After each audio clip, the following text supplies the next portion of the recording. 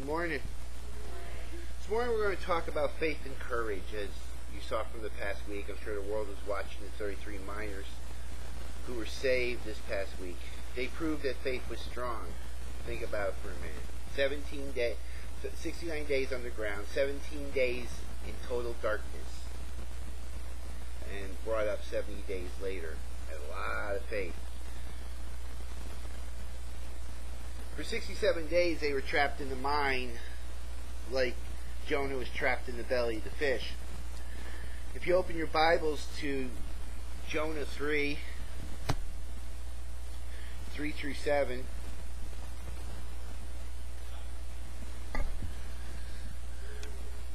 and it says, "So Jonah arose and went into Nineveh according to the word of the Lord. Now Nineveh was an exciting great city of 3 days' journey. And Jonah began to enter into the city, a day's journey, and he cried and said, Yet 40 days and Nineveh shall be overthrown. So the people of Nineveh believed God and proclaimed a fast, and put on sackcloth, and from the greatest of them even to the least of them. For a word came upon the king of Nineveh, and he arose from his throne, and he laid his robe from him, and covered him with sackcloth, and sat in ashes. And he caused it to be proclaimed and published through Nineveh by the decree of the king of his nobles, saying, Let neither man nor beast, herd nor flock taste anything, let them not feed nor drink water. And Jonah was cast out and put into the belly of the fish for 3 days, and then resurrected. The miners were underground for more than 3 days, 67 days to be exact. But they never gave up, they never lost their faith. For 17 days trapped underground with nobody knowing if they were still alive. They kept their faith and their courage to stay alive. Now, in order to have faith, you must have courage. Right, church? Yeah. They believed that somehow that God would free them from the belly of the fish. 1 Corinthians 16:13 says, Be on your guard, stand firm in the faith, be men of courage, be strong. Now the main point here is courage. When we talk about courage, we have to look at Daniel. So if everybody would turn with me to Daniel 6:19 through 22.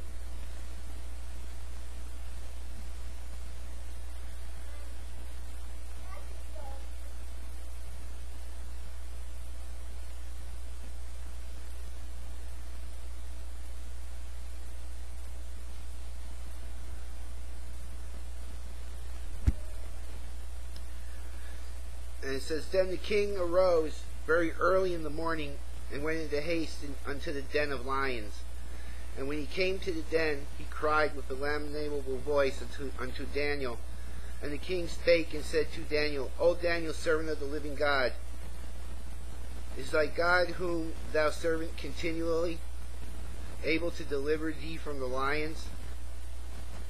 Then Daniel said unto the king, O king, live forever.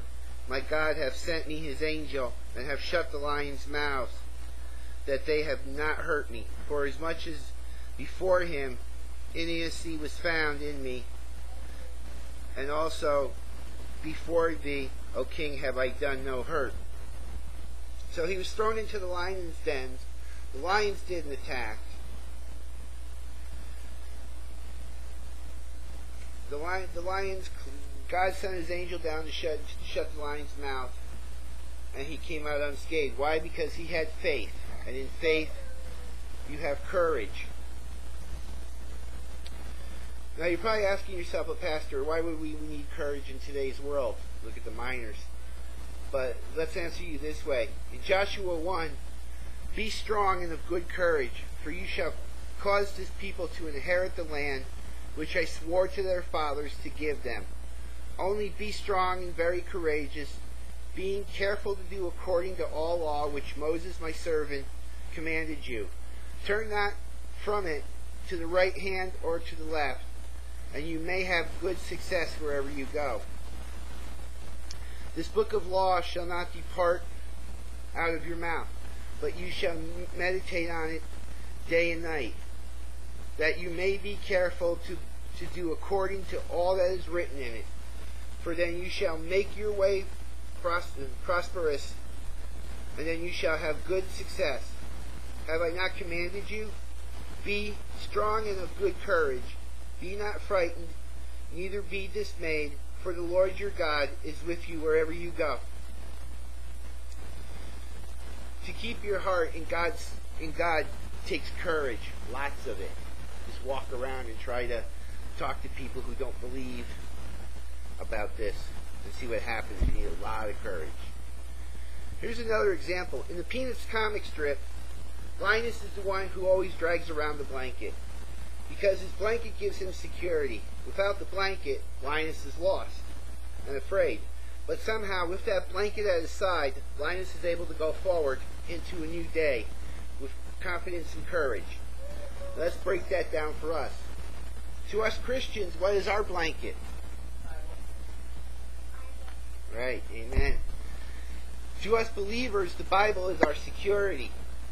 And without the Word, we would be lost. Like Linus, with the Word, we are able to go forward with confidence and with courage. It is true that anyone who wishes to be courageous in the world today fights an uphill battle. Sometimes it can seem that everything is stacked against you in terms of the law, the economic system, the religious, the moral beliefs of the majority. All these things can seemingly oppose us at times. It's easy to feel that it's just not possible to have courage. And indeed, it's even easier to feel that there's simply not any reason to have courage. We can begin to feel like the cowardly lion that was left in the forest of the land of Oz without any courage, except that, unlike the lion, we have no desire to go find the wizard in the Emerald City and ask him to give us courage. We instead simply decide that courage wouldn't do as much good.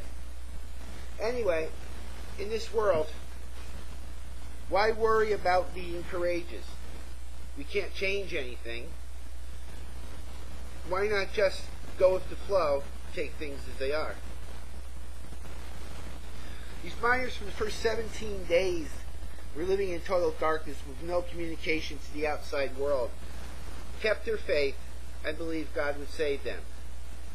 Then after 69 days, they were all rescued by the grace of God. If the miners weren't courageous, maybe the miners would have been dead. Maybe they would have given up. Or if they gave up their faith, would they have been rescued? Remember, in another mine collapse, 19 miners were trapped and all but one died. This time all 33 miners were saved. Don't you think you need courage to live in that mine for 69 days, not knowing if you would ever be rescued? How many of you would have just given up? That experience should be an encouragement for us, that no matter how grim things look, if you have strong faith in God, He will deliver you. Psalms 34:4 says, I sought the Lord, and He answered me. He delivered me from all my fears.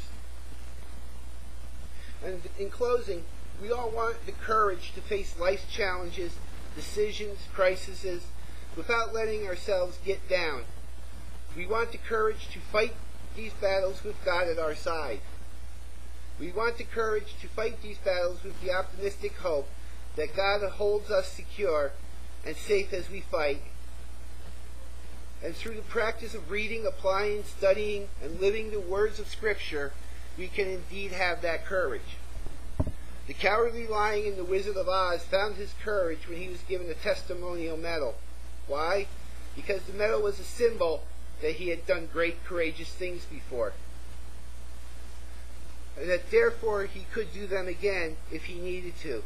In the same way, God has demonstrated time and again that He can succeed in any situation, that He can conquer any foe. The words of this book that we all called to meditate on are a testimony of God's strength and everlasting might. And therefore we too can be courageous enough to stand up and take life by the horns, knowing this, in the words that God spoke to Joshua, the Lord your God is with you wherever you go. Like Linus, we should drag our blanket around, as it will give us strength and keep us safe and secure and give us the courage we need to face the world. If you don't think God is watching us in this world today, remember the story of the cave-in and the rescue of the miners in Chile as a living testament of God's work.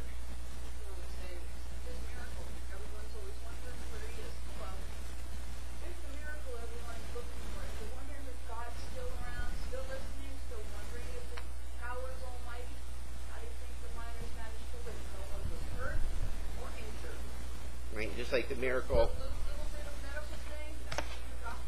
Just like the miracle on the Hudson, where they landed the plane in the Hudson and everybody on there was saved.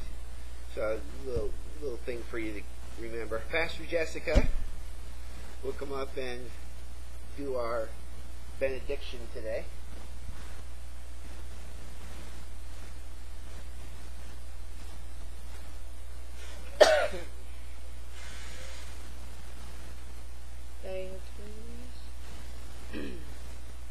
Worship need not cease. It can echo in our lives, in our words, and our deeds, and our moods, and in our dreams.